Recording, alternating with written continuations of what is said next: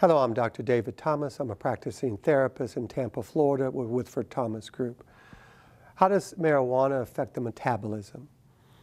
Well, primarily when we're talking about marijuana's effect on the system, probably the most profound and significant effect it has on metabolism is it tends to increase it, meaning that it increases the heart rate.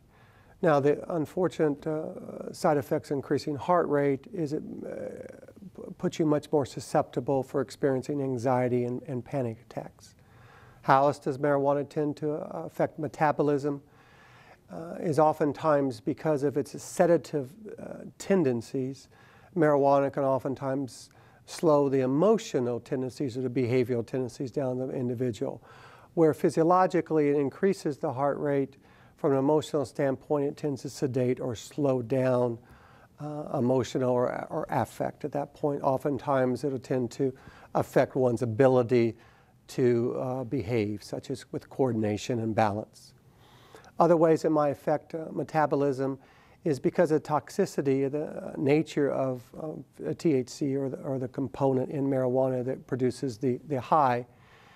Long-term effects of marijuana can create links or have links to cancer and other health issues. Generally speaking, because of the negative adverse condition or effects of marijuana on the system, especially metabolism, it's certainly another reason why it's best not to use it. Again, this is Dr. David Thomas, and thank you for watching this video.